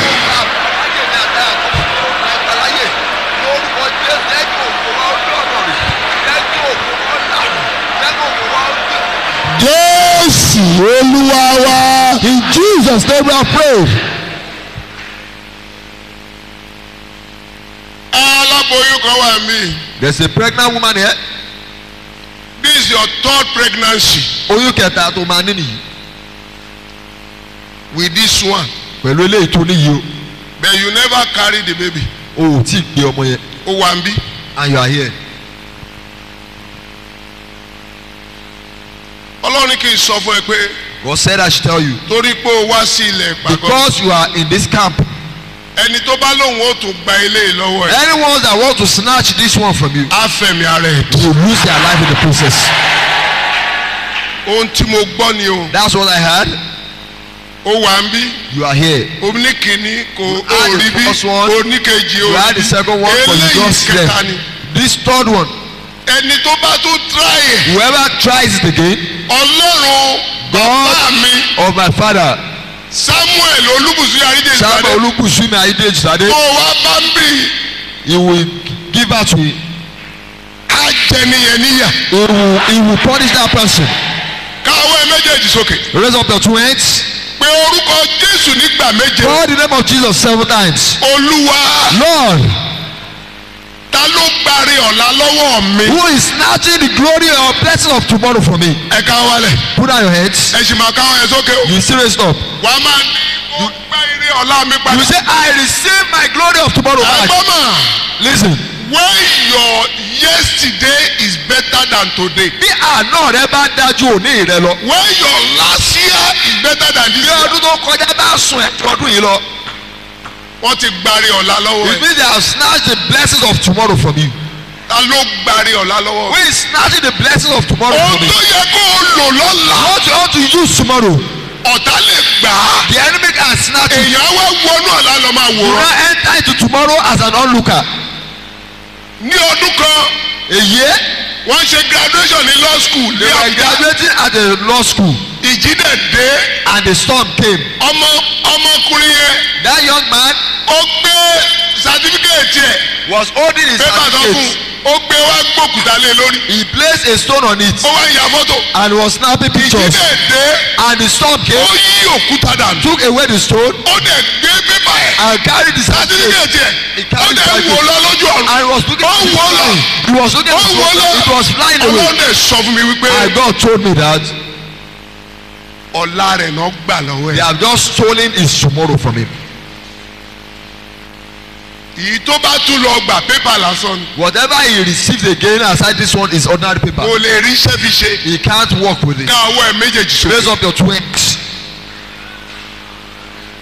ta ló gbari ọ̀la lọ́wọ́ mi. Who has stolen the blessing of tomorrow from him? ọlọ́run tí ò bá fi sílẹ̀ If láàyè. he refuses to release his mind and eye, ẹ fi ikú dàgbà lọ́wọ́ ẹ̀. receive it from them with death. ẹ fi ikú dàgbà lọ́wọ́ Snatch ẹ̀. it from them with death. ta ló gbari ọ̀la Who lọ́wọ́. has snatched the blessing of tomorrow from ọlọ́run him? tí ò bá fi sílẹ̀ If láàyè. he refuses to release their life, ẹ fi ikú ọyẹ àgbà olúwa bẹ́ẹ̀. Father in the name of Jesus. ta ló gbari ọ̀la lọ́wọ́ mi. tí ò bá fi sílẹ̀ láàyè. ẹ fi ikú dàgbà. ẹ fi ikú dàgbà. ọkùnrin ní kí ọ máa wọnú ọ̀la kó o má rí rẹ̀ lò. the battle that says you ogun yẹn gbọ́dọ̀ sẹ́. that battle must be overcome. Jésù In Jesus' Olúwa wa. name, amen. a ti yanjú ọ̀rọ̀ tẹ̀mí We have sorted out of the spirit nípa ọ̀rọ̀ náà by the word pé kó o lọ máa gbàdúrà. that you should go back ó home jẹ and pray. làdúrà o. Prayer is meat. tó o bá jí láàárọ̀ tó o ti gbàdúrà tó jẹun. When you wake up in the morning and eat without praying, gẹ́gẹ́ bí ọmọ Ọlọ́run as a child of God, ó yẹ kó o bá rẹ̀ wí. you should scold yourself. Go and take prayer serious. Lọ fi ọwọ́ tó dára mú àdúrà. ó wá fẹ́ gbàdúrà. You want to pray. àdúrà méjì náà ló kù. 2 more prayer points. máa wá lọ sínú àwọn iṣẹ́ ìránṣẹ́ bíi mẹ́ta. Then I will go to about 3 different ministrations very fast. máa And parí. I will conclude. àdúrà kan tó fẹ́ gbà rèé. The first prayer you are praying is, Olúwa Lord, ohun rere tó yẹ kí n lò láyé. that blessing I ought to use on earth kí ọdún yìí tó parí. before the end of this year, ẹ fi lé mi lọ́wọ́ lónìí. Lord, give them unto me today. àbí ká sọ́dọ̀ la ni. Or do we wait till tomorrow? àbí ká sọ́dọ̀ oṣù tó ń Do we bọ̀. wait till next month? next year. Ọdún tó mọ̀. ẹ gbọ́ Listen, before the end of this year. kó tó di ìparí ọdún yìí, God will favour you with a new building. Ọlọ́run máa fi ògo tuntun ju ẹ ládé with a new car. pẹ̀lú ọkọ̀ tuntun, with visa. pẹ̀lú visa. in the mighty name Ní of Jesus. orúkọ Jésù. ó pe orúkọ Jésù. You will call the name of Jesus. Olúwa Lord, mo fẹ́ gbà lónìí. I want to receive it today. ohun tí mo fẹ́ lò láyé. All the blessings I will use on ilé mi earth, lọ́wọ́ lónìí. Lord, hand them over to ó you. yá gbàdúrà bẹ́ẹ̀.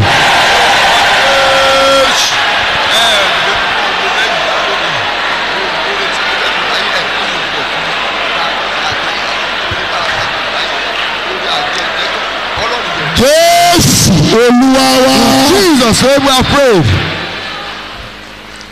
ẹ jẹ́ gbàdúrà kan tó láàbù. Let's pray the last prayer. Olúwa Lord, mo wà níwájú ìtẹ́ ìdájọ́ ayé. I am at the judgment seat of the world. jẹ́ kí n sọ oríṣi ẹni méje Let me say 7 different people tó tó gbọ́dọ̀ mọ̀ pé òun wà níwájú ìtẹ́ ìdájọ́. That must know they are at the judgment seat of the world. Number one. Ìkíní. Ẹni tí ọjọ́ orí rẹ̀ ń lọ tí ò rí nǹkan ṣe. The person who is aging without any achievement. Ó wà níwájú ìtẹ́ ìdájọ́ ayé. Is at the judgment seat of the world. Number two. Ìkejì. Ẹni tí àwọn ẹgbẹ́ rẹ̀ ń gbére ṣe tí ò rí gbé ṣe. The one who cannot measure up with his colleague in terms of achievement. Number three. Ìkẹta. Ẹni tí ò rìnrìn àjò ayé rìn. The one who is not able to sojourn in life as he ought to. Ó wà níbi ìtẹ́ ìdájọ́ ayé. He is at the judgment seat of the world. Number four. Ìkẹrin. Ẹni tí ò rí àyè níbi tí àwọn ènìyàn ń jókòó. The one who is not accommodated where people are seated. Ó wà nínú ìtẹ́ ìdájọ́ ayé. Níwájú ìtẹ́ ìdájọ́ ayé. He is at the judgment seat of the world. Number three. Ìkẹta. Ìkẹrin. Number five. Ìkarùn. Ẹni tí àwọn tó dá jáde lára rẹ̀. The person who those things that comes from his body. Tí wọ́n ń ja ogun tóun náà ń jà. The whose seeds are fighting the battle that he or she is fighting. Wọ́n ti kó tìyá tọmọ tẹ bàbá síwájú ìtẹ́ ìdájọ́ ayé. They have placed the entire family before the judgment seat of the world. Number six. Ìkẹfà. Ẹni tí a ti gba aṣọ ògo rẹ̀ lọ tí ò rí wọ̀. The one whose garment of glory has been taken away. Tí ọjọ́ ògo ń di ọjọ́ àlá lásán. And the glory becomes a marriage. Ó wà wájú ìtẹ́ ìdájọ́ ayé. Is at the judgment seat of the world. Number seven. Ìkeje. Ẹni tí ò lọ́jọ́ ayẹyẹ kan rí. The one who never has a day of celebration. Wá gbàdúrà. You will pray. Olúwa mo wà níwájú ìtẹ́ Lord, ìdájọ́ I ayé. am at the judgment seat of the world. Ayé ń dá mi lẹ́bi. The world is condemning Ayé me. ń dá mi lẹ́jọ́. The world is judging me. Olúwa. Oh! Ẹ dá mi lọ́rẹ. Vindicate me. Ó yá gbàdúrà bẹ́ẹ̀. Olúwa. Èyí tó bá kú ẹ̀ ń bẹ̀ ni ó máa bọ́ lọ́rùn sọ. Mo wà níwájú ìtẹ́ ìdájọ́ ayé.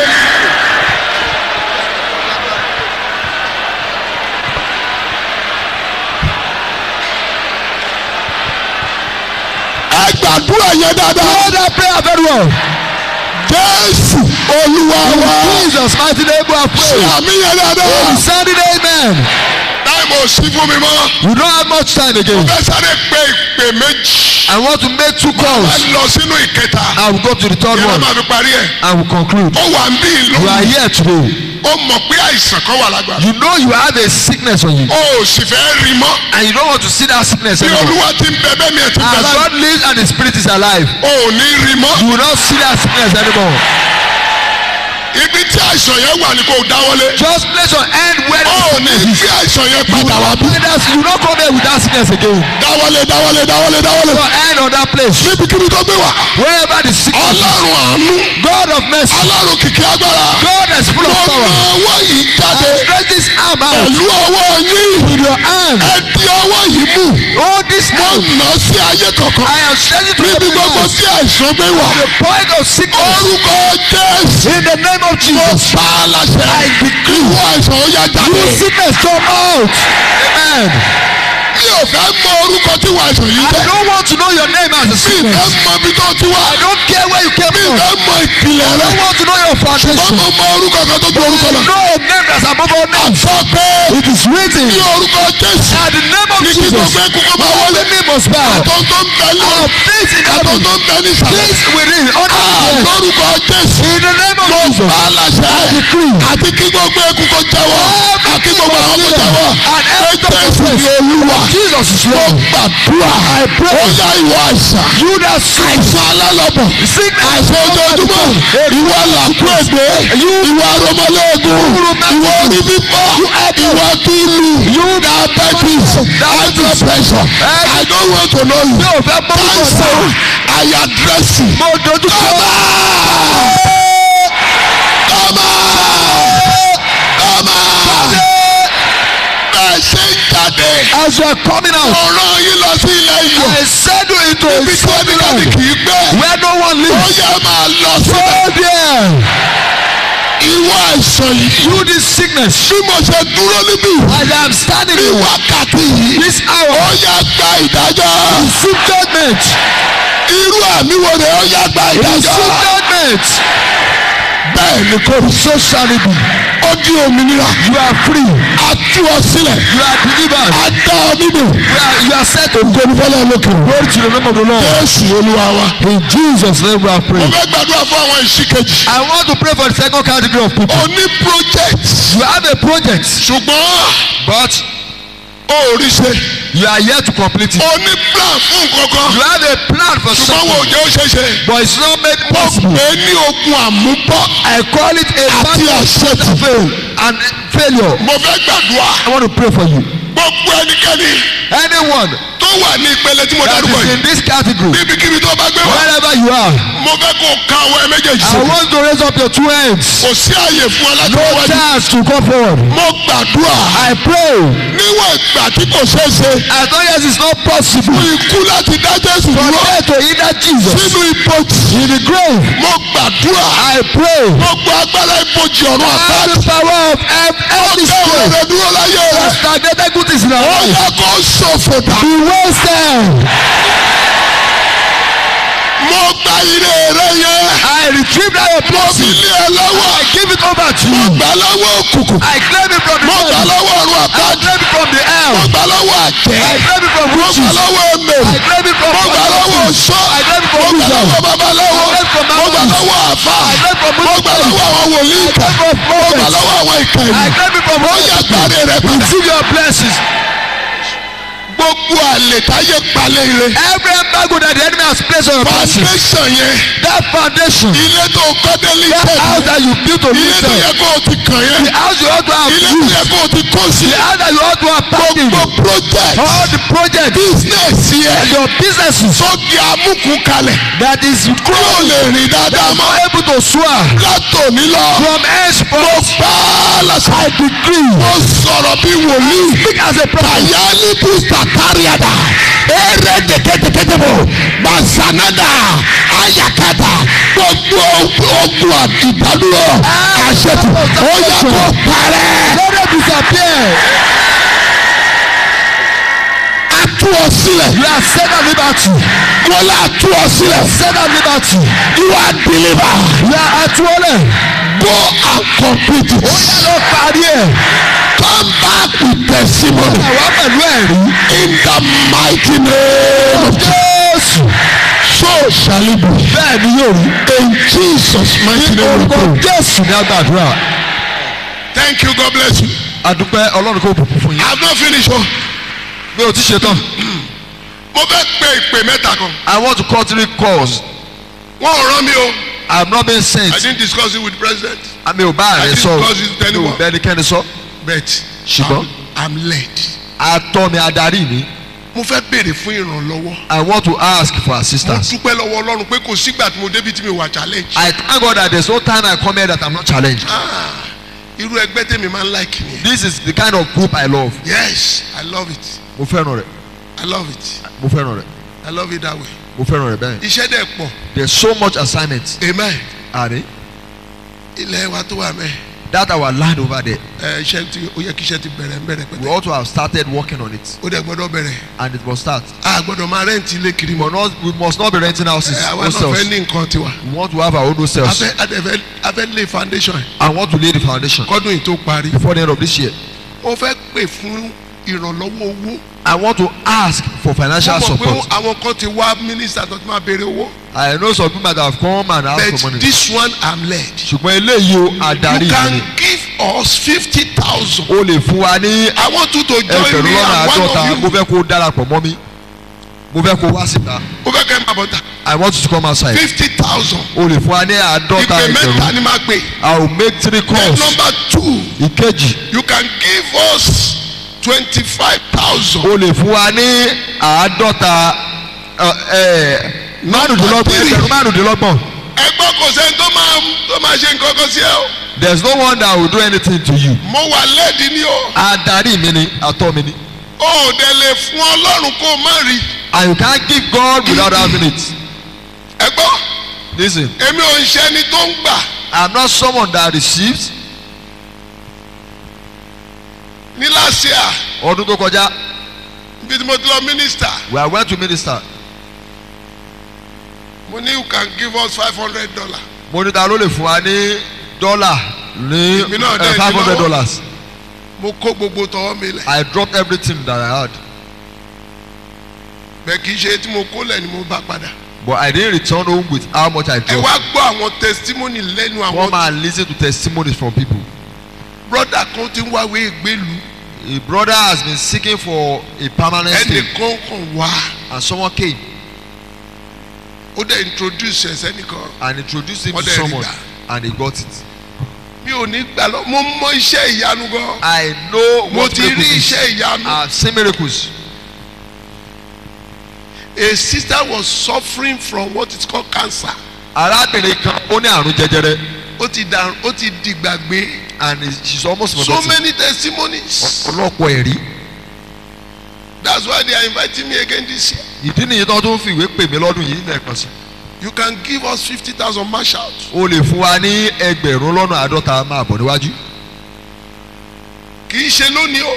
Not today. O lè promise. You can promise. I will pray for you. Màá gbàdúrà pẹ̀lú wa.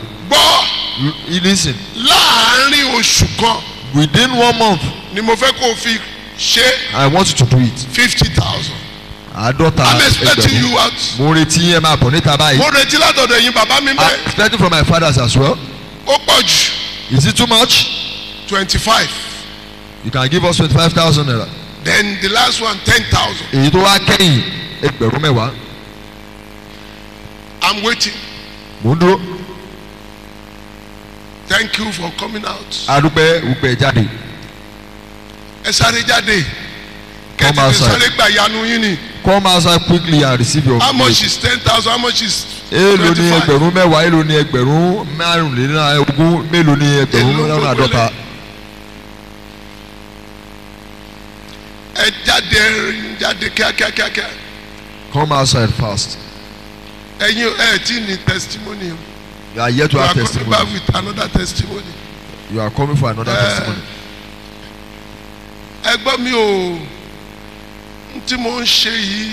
What I am Mo doing, gbọ́ ni o. I had it. Má kúrò níbẹ̀ yẹn. Don't leave that place Láì jẹ́ kó o bá béèrè fún ìrànlọ́wọ́. without asking for support. Mi ò lè gbà á lọ́wọ́ ẹ fún Ọlọ́run kó o má rí padà. I can't ask you to give to God without you receiving back. Agbára Ọlọ́run ni. It is the power of God. Òun ló máa ṣe. I will do it. Kì í ṣe mi. It's not me. 10,000. 10,000, 50,000. 50,000 àti 1,000 Tó o bá ní márùnlélógún. agbára 50 máa mú 25 o. If you can afford 50, don't pay 25. Torí bó o bá ṣe gbàgbọ́ nínú Ọlọ́run ìpè mi tó. Because as much bẹ́ẹ̀ as ló you ṣe believe máa in the God of gbádùn my Ọlọ́run calling, tó. the same way you enjoy God.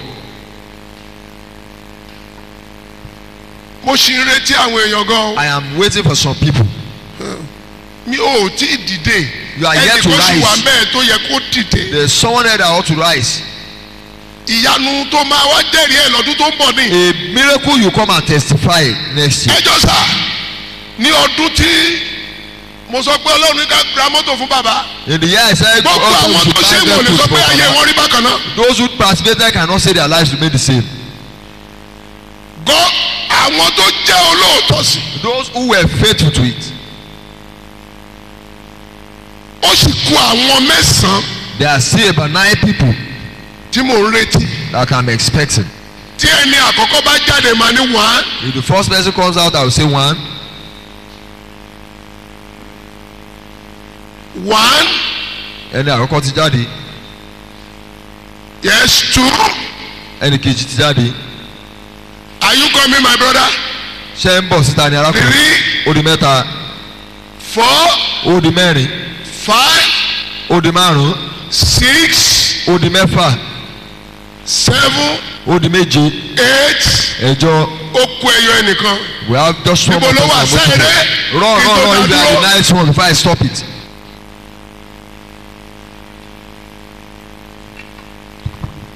Ẹ káwọ́lé orí. Place your hands on your head. No, ọwọ́ ọ̀tún lẹ máa gbélé Your orí. right hand on your head. Ẹ gbé ọwọ́ ọ̀tún lé orí báyìí. Your right hand on your head. Tó bá jẹ́ orí tó gbé wáyé rè ní tòótọ́. If indeed this is the head that you brought to the world, Adániwáyé gbọ́dọ̀ rántí orí yẹn. the Creator must remember that head. Orúkọ Jésù. Àmín. orúkọ Jésù. Àmín. Bàbá ní orúkọ Jésù Kristi. Àmín. Ọlọ́run gba ọpẹ́ wa. Àmín. Iṣẹ́ tẹ́ ẹ rán mi ni o. Tẹ́ ẹ bá mi sọ, mo wà lórí òkè.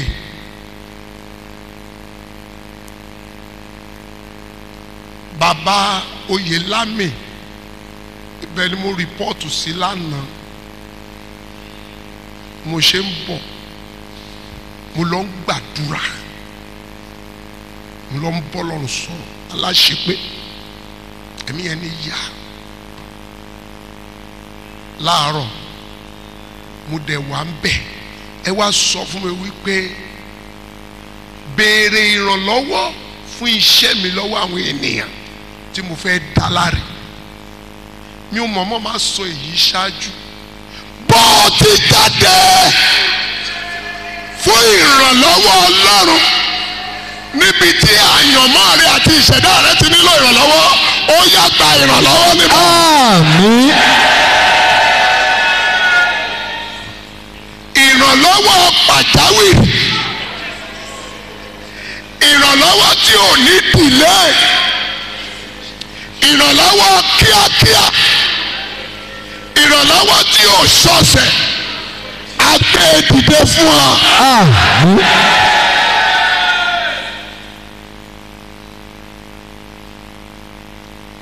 Ọkùnrin kan wà ń bí yìí. There's a man here. Iṣẹ́ tiẹ̀ kọ́ ló ń ṣe. You are not doing the right job. You are a youth. Ọ̀dọ́ ló jẹ́ o. You are managing a job. O ṣiṣẹ́ yẹn bẹ́ẹ̀ ni. Ó dẹ̀ gbàgbọ́ nínú Ọlọ́run ìpè mi àti ìpè bàbá mi. And my father's calling. Àti pé bàbá wa lórí òkè. And the calling of our father on this mountain. Torí mo gbọ́ pé. Because I heard. Ó ń ronú owó tó ń gbà. You are considering how much you are earning. Ó wà lọ́wọ́ ẹ̀yìn yẹn pátápátá.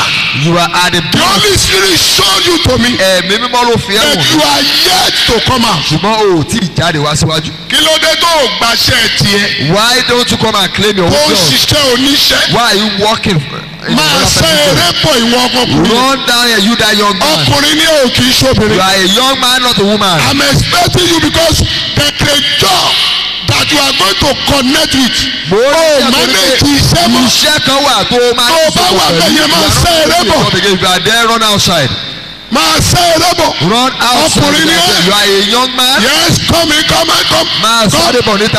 Run. Máa sáré bọ̀ níta. God bless you. Bàbá ní orúkọ Jésù. Amen. Àyànmọ́ yìí kó gba ìrànlọ́wọ́. Àmín. Kó rà ànúgbà. Àmín. Kó rí ojú rere Ọlọ́run. Àmín. Kó rí ìdáláre. Àmín. Bẹ́ẹ̀ bá ti ń kúrò lórí òkè yìí. As you are living this mountain, Ire tẹ́ ronú ẹ̀.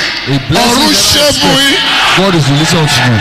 Ẹ jìyà mọ́. Àmín. Ẹ jìyà mọ́. Àmín. Mo lè jìyà mọ́. Àmín. Ìyanu ṣẹlẹ̀. Àmín. Wà á wá bí tẹ̀rítẹ̀rí. Àmín. Bẹ́ẹ̀ ni kó rí. Àmín. Ògo ni fọ́lọ́ lókè ọ̀run. Hallelujah. Ohun tó o ti ń béèrè What you have láti been ọjọ́ asking pípẹ́ for a long time. tí ọ̀tá sọ díẹ̀ tí a dé wọ̀. What you have been asking for a long time and the enemy says is impossible, I make it possible. Amen. By the anointing of God upon me, I make it possible. Amen. Receive Amen. in the name of Jesus. Amen. Thank you, Daddy. Thank you, Lord. Please, Yes, I'm Lord. going to do this. Mo máa ṣe léyìí. Ẹ̀yin àwa 50. 50 of us. 50,000. Ẹ bá mi lọ síbẹ̀ kẹ́ lọ rí bàbá Owóyẹmí. Move to that side, go and see Wọ́n á Pastor kọ Owóyẹmí. orúkọ wa. You will write down your name. Àwa 25. 25,000. Wait around the side. Àwa 10. Ẹ dúró síbẹ̀. 10,000 naira wait in the center here. Ẹjọ́ àwọn bàbá mi wo ni mo lè sọ pé kó wá bá mi kọ orúkọ 25. Who can I ask 50 to mo. help us get the name of Pastor Owóyẹmí write my name o. Màá sọ tẹ́ máa ṣe pẹ̀lú orúkọ yẹn o. I will tell you what Ẹjọ́ to do. 25. 20,000 here. Bẹ́ẹ̀ báyìí 10,000 on this side. 25 this place. 25,000 here. Wọ́n máa kọ orúkọ wa. Our names will be taken. Pastor Ayọ̀dé ẹ bá mi kọ orúkọ wọn. I know Jésù. Ẹjọ́ kẹ́lómi bá mi tọ́ ìwọ́n pọ̀. Let someone else write. They are much. Báwo mo ṣe fẹ́ ṣe báyìí? Mo fẹ́ ká tètè kúrò. I want us to move very fast. Torí iṣẹ́ kan wà tí mo fẹ́ ṣe. There's an assignment I want to do.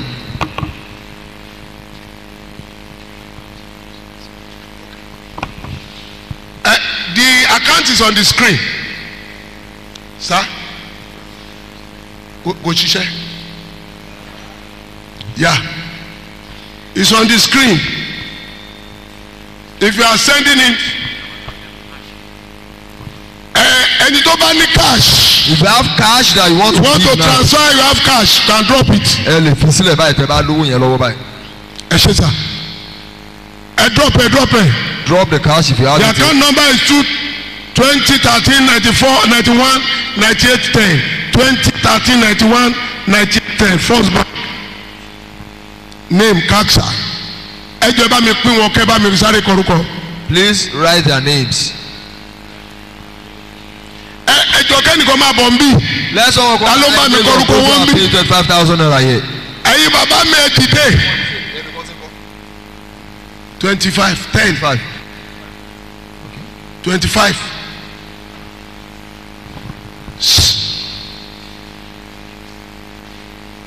Ẹ jọ sá bàbá ẹ máa bọ̀ ń bí. 25.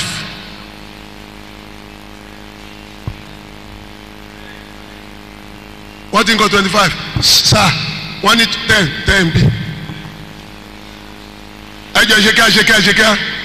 Tó bá ti kọ́ tó máa lọ sí àyè rẹ. Once your name has been Ẹ̀yin tẹ́ ní cash ẹ fi lẹ̀ o. if you have cash you can please drop it. Ẹ jọ torí Ọlọ́run mo bẹ̀ ọ́. Please for God's sake I beseech you. Bó o bá rí. If you don't have it, lọ yá. go and borrow it. Kó o fi dán Ọlọ́run mi wò. And try my God. O ò ní yáwó mọ́ láyé. You no longer borrow money in life.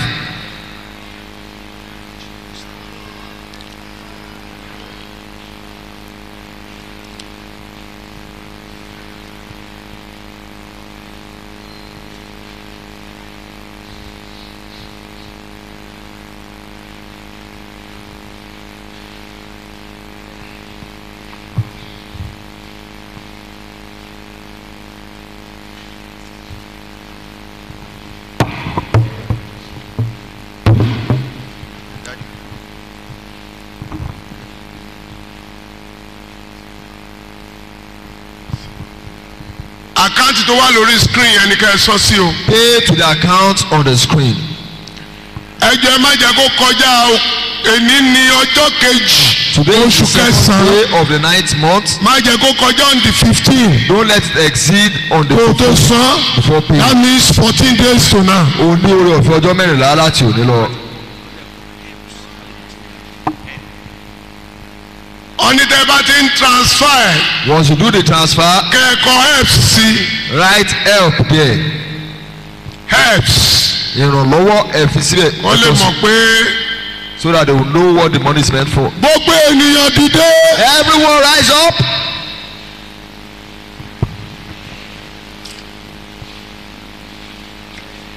Na ọwọ́ ọ̀tún ẹ sókè. Raise up your right hand. Pariwo pé Olúwa. And shout the Lord. Ogun jíjà mi parí. My battle is over. Ogun jíjà mi tán. My battle is over. Olúwa fòpin sí ogun jíjà Lord, put mi. an end to my battles. Ó yá gbàdúrà bẹ́ẹ̀. Begin to pray. Ọlọ́run ogun jíjà mi Lord, tán. my battle is over.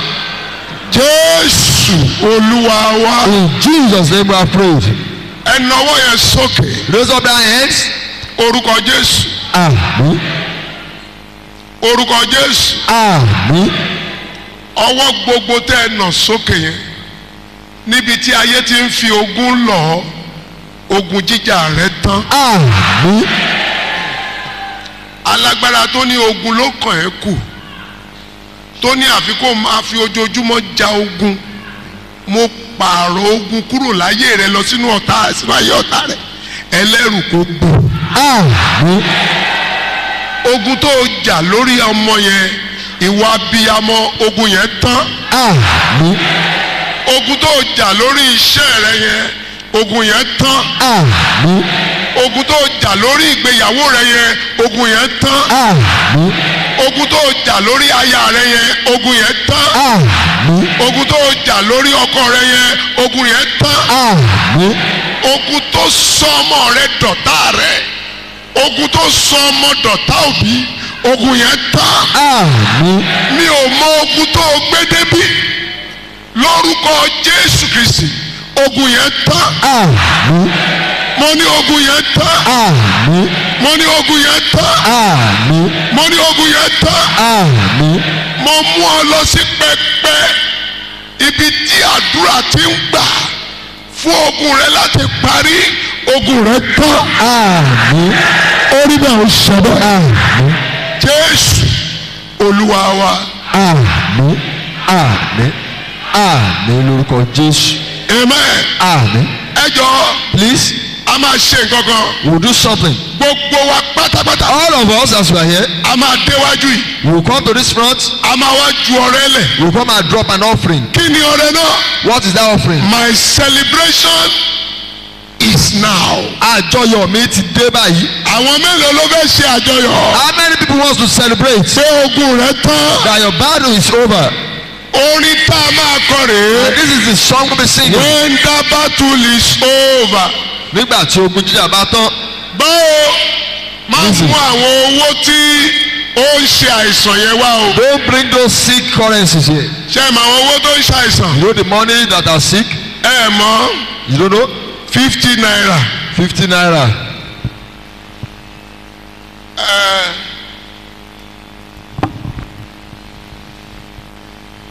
50 naira.